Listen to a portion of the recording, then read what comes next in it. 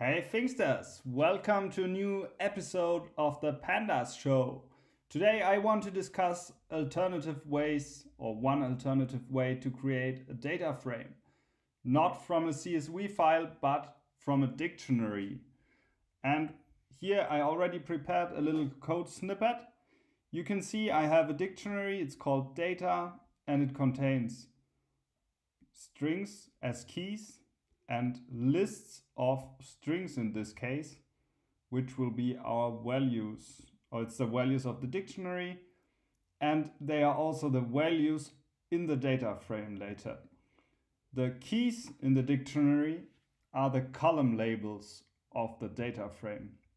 So here we create a data frame which has two columns, country and continent, and all these values in the rows.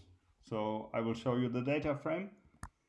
Here you can see we have 9 rows and 2 columns, country and continent. So that's a simple way how you can create a data frame without reading a CSV file. You can just define your data in a dictionary, pass it to the data frame constructor, and you get your data frame.